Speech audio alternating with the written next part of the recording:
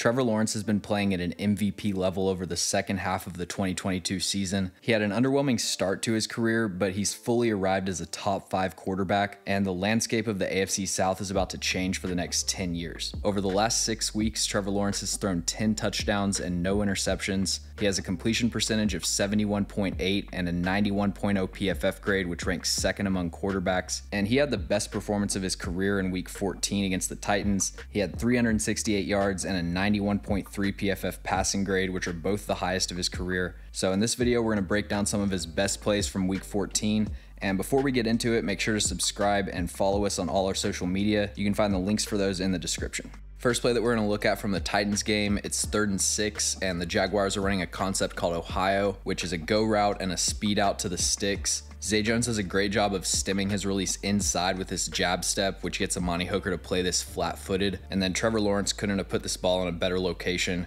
Accuracy and velocity throwing to the sideline has been on his tape consistently over the past few weeks.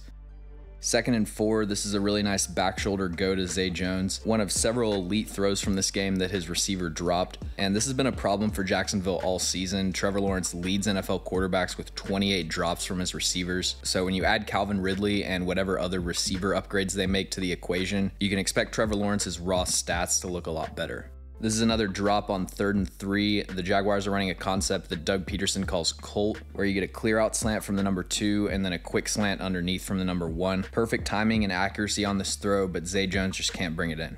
Next up, the Jags are running a play called Coffee with a big corner from the Z and a corner stop from the X. Jacksonville was doing a great job all game of using play action to define the layers in Tennessee's defense. You can see they have these 3 deep defenders, a huge amount of space, and then the linebackers that bid on the play action. So Christian Kirk runs this corner stop right into the soft spot of the defense. Really easy throw for Trevor Lawrence. Because Trevor Lawrence is so accurate throwing to the sideline, that allows Jacksonville to be really effective attacking 2 high coverages. So right here, the Titans are running cover 6, which is quarters on one side and cover 2 on the other. So on the cover 2 side, you have Roger McCreary playing a hard flat on this speed out, and then Zay Jones is running a corner to the end zone, but Kevin Byard's playing with inside leverage. And so Trevor Lawrence identifies Byard not getting any width, and he knows that he's going to have space to fit this throw in there. He's also shown really good anticipation and timing throwing over the middle of the field. Right here, the Titans are playing quarters coverage, so Dylan Cole, the hook defender, is going to wall off the inside of number 2. He makes contact, and Lawrence knows that he's going to have an opening for this in-breaking route right when it breaks. The Mike linebacker can't get over quickly enough, and the safety can't come down to affect the throw. Trevor Lawrence didn't have many negatives as a draft prospect, but one of the few areas that he needed to improve was playmaking out of structure. He's always had the arm talent and the athletic ability to be great in those situations. He just hasn't put it on tape that often, but against the Titans, he was doing a great job of finding his receivers under pressure. Right here, they run a stunt through the A-gap. He escapes the pocket, keeps his eyes downfield, and he's able to find Zay Jones for a 3rd down conversion. And then another great job under pressure on this next play. The Jags are running a post with 2 drag routes underneath, and the Titans are showing single high, so this post route could be open, but they're rotating into cover 2, so the post is bracketed by both of the safeties, and you've got 5 underneath defenders covering these drag routes, so there's nothing open on his initial read. He does a great job sidestepping the pressure, just effortless pocket manipulation, and then he has the hip fluidity and foot quickness to reset his feet and hit his running back down the sideline with the elevation to get it over Bud Dupree but keep him in bounds.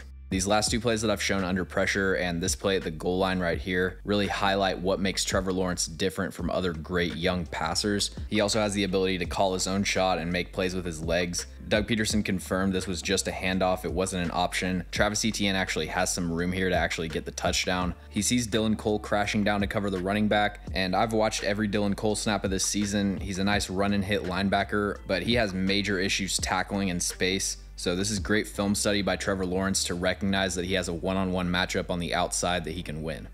This next throw is the definition of a heat check. The Jaguars are running Yankee, which is a post dig off of play action. Again, the play action segments the Titans defense. This dig from Christian Kirk is wide open, but Trevor Lawrence passes up the dig. Even though he's got double coverage on this post route, he knows that he has the arm talent to get it 55 yards over the safeties. Literally could not put it in a better spot, but Zay Jones drops the ball. Here's another drop on a really nice back shoulder throw. Terrence Mitchell doesn't turn around, so they get a pass interference call, but this is where Trevor Lawrence is at his best, when he can just survey the defense before the snap, find his matchups, and then get the ball there accurately. Later in the drive, another really similar throw. This time he's under pressure. He's got this blitzing linebacker coming around from the left. Great touch and elevation on this throw to let Evan Engram go over the top. And you can see on a lot of these passes, there wasn't a ton of separation. The coverage was actually pretty tight on a lot of these one-on-one throws. But if your quarterback can deliver the ball with perfect accuracy, a lot of times the coverage just doesn't matter.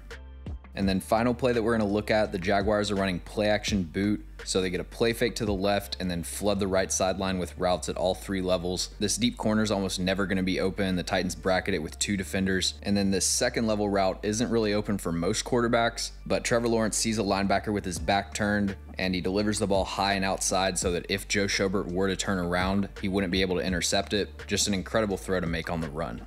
Thanks for watching. If you enjoy the video, make sure to like and subscribe. Also, let me know in the comments any players or teams that you'd like me to cover.